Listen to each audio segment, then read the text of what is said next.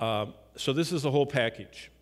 I believe all discipleship manuals are talking about this component, this personal interaction. And if you boil all of them down, there are about 7 broad areas that should be trained until they're part of our life.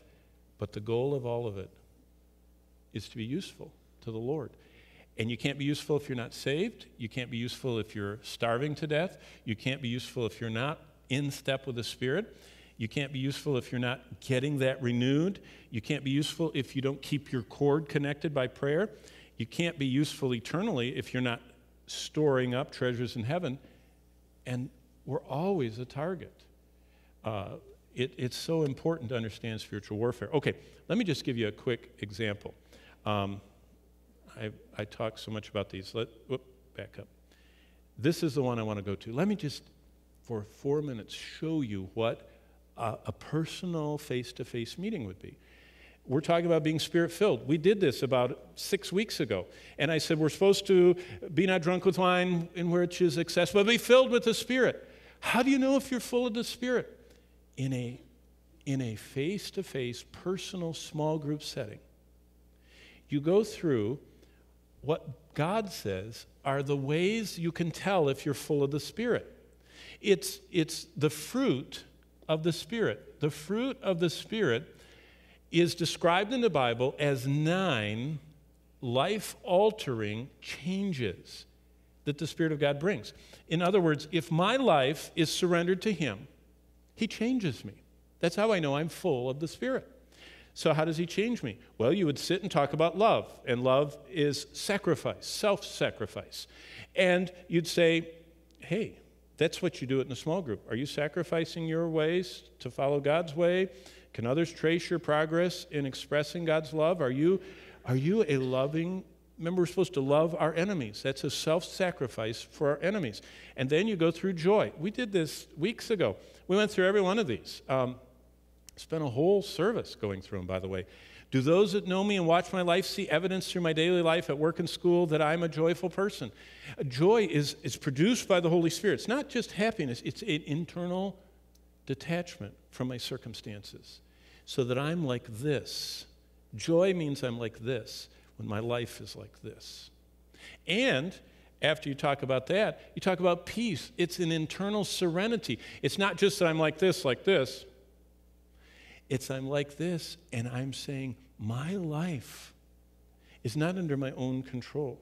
I've been bought at a price, and therefore I have peace through changes and upsets and unexpected twists and struggles and challenges, and people see a growing peacefulness.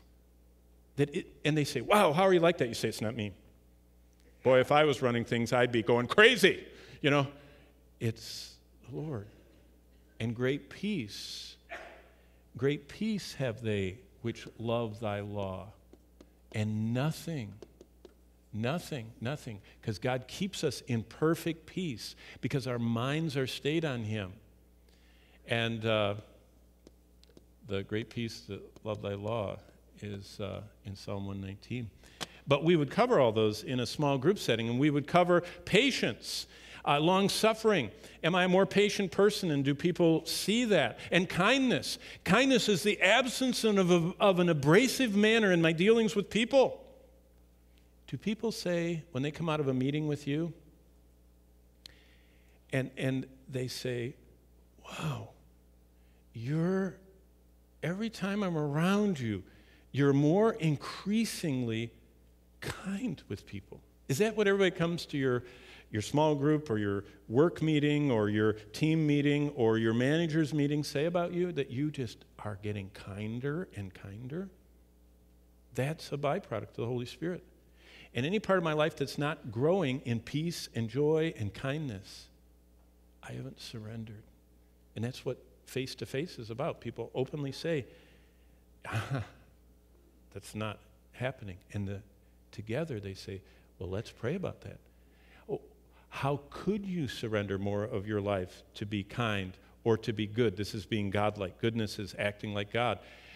Faithfulness strides toward reliability, dependability. My life is less out of control and more under God's control.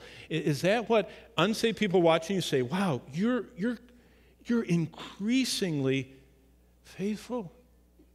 I mean, you used to always be late last year, and you're only late half the time this year. What's happened? You say, the Lord's changing me. See, we're supposed to be morphing to be more Christ-like. And gentleness, that's an absence of abrasiveness in my talking with people, and then self-control.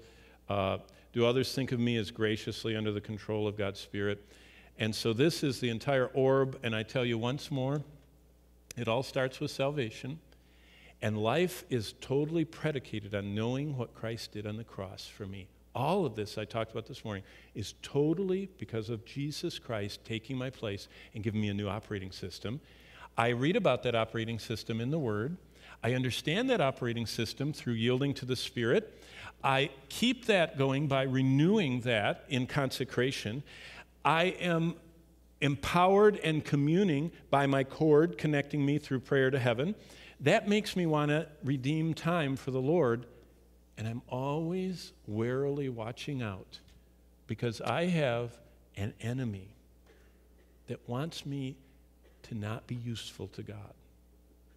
He doesn't want to throw me off the cliff. He just wants me to just get out of the lane. Remember, Paul said, I don't want to get out of my lane and get disqualified. He was talking about a race, and there's this lane that you're supposed to stay in the foot races or the chariot races. You were supposed to stay where you were supposed to be. And he said, I don't want to get out and become disqualified from being rewarded with my life. All the devil wants to do is get us out of our lane a little bit. And if we're not full of the Spirit, we don't hear the Spirit saying, no, no, no, no, no. And if we're not full of the Word, we don't know what the lane even looks like. All of these discipleship elements or habits are so connected, but they flow from salvation.